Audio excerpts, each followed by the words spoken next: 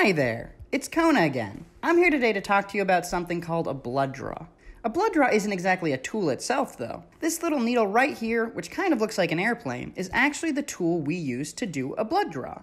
A blood draw is really just a fancy way of saying that we need to look at some of your blood. There may be certain things your doctor needs you to do before you get your blood drawn, so be sure to listen to their instructions. Also, make sure to drink a lot of water, because your blood is half made up of water.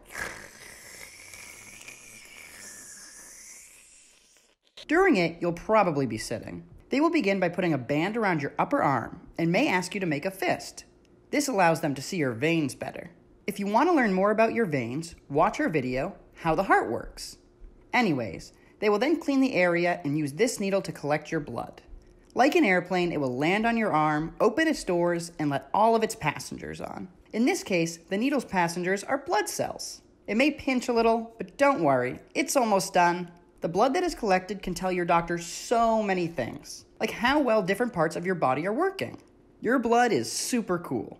Now that's a little bit about blood, needles, and blood draws. This has been another Kona's Corner. See you next time!